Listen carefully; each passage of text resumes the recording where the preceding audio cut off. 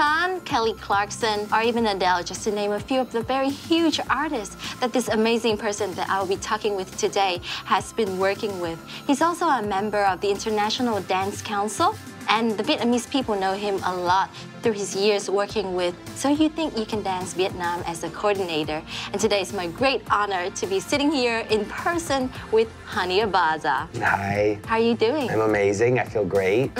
Since when did you found that you have this great passion for dancing? Oh my God, that's a funny story, actually. I started really late. I started when I was 17 years old, actually. Oh. It's my best friend that danced, and I used to love going to watch her at her studio. I'd grab my bicycle, I'd go up to the studio, and I'd just watch her take class. I ended up being the studio mascot, and I would go to all the competitions, and I kind of had no life. I would even borrow her videotapes and watch them at home, and I wouldn't try to do them or anything. I just, for some reason, was drawn to this performance art, you know? And one day, she was performing on stage, and she didn't do very well. She was like, well, if you think it's so easy, why don't you do it? And I was like, I will. And I started dancing. And at that point, I think I found what love was, you know? Yeah. Wow, that's really spontaneous. Yeah, it is a little bit.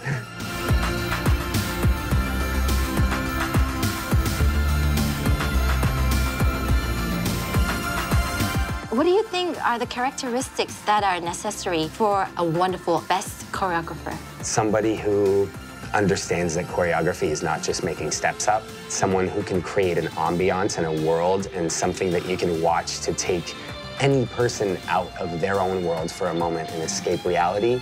And someone who can choreograph something beautiful or amazing or emotional or awesome or cool on anybody. Before coming up with any of your choreographer work, what is the first thing that you have to take into consideration? If I could marry them or not. Huh? Yeah. Before you get married, you have to date somebody, and you have to get to know them, and you have to know if you're... Before I even consider anything, and is this gonna work really? Wow. You know what I mean? Great. Yeah, I think that's my first step before anything. What took you to Vietnam? 3 words, John, Wee, Chun.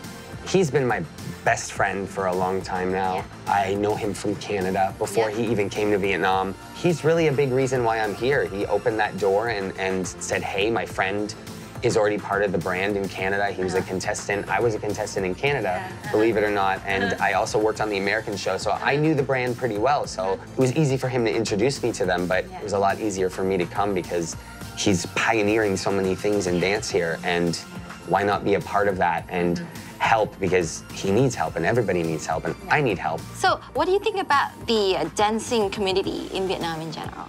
I think it's amazing, and I think it's young with an old soul, and that's how I would rate it. Yeah, young with an old soul. Where do you think it's going to head up next? I think that more importance in a union, maybe, and creating more opportunity for dancers to be paid a little bit more and to be respected.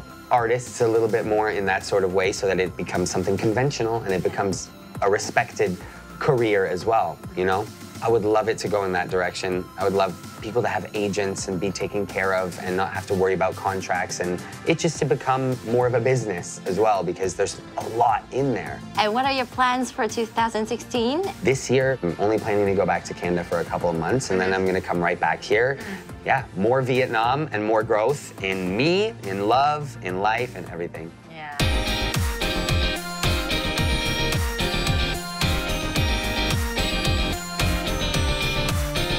I know that you have been able to work with many huge stars and artists. So is there any moment that you think that you could never forget? There's actually 2 moments I could never forget. One of them is with an artist from the UK. Her name is Florence and the Machine. She's so wonderful. That was a moment in my career where I was so nervous to perform because it was live. And the front row was like Lady Gaga, Justin Bieber, Janet Jackson, and I did it. And it was amazing, and it was the best feeling. And it was also the first time they had a big contemporary performance on the VMAs ever. So it was a big moment for contemporary dance. I think that's what added to the pressure, so. My second one wasn't even with a well-known artist that I'm sure any of you know, but it was an amazing project because it was this man named Renato Russo, who is like the John Lennon of Brazil. Conveniently, he looks like my uncle. So I was hired to, and my dance ability came this much in it. I was hired to learn a 20-minute set of his music in Portuguese. They put prosthetics on my face, made me look exactly like him, and filmed me. And I mean, I hope he rests in peace because he's not with us anymore. But basically, they filmed me and made a hologram of me. And the hologram opened the Maracanã, which was the stadium in Brazil that held the World Cup that year. Thank you for sharing with us. And it was great to have you here on Spicy Vietnam. Yeah. Mwah. Mwah. I'm Hani Abaza, and you're watching Spicy Vietnam.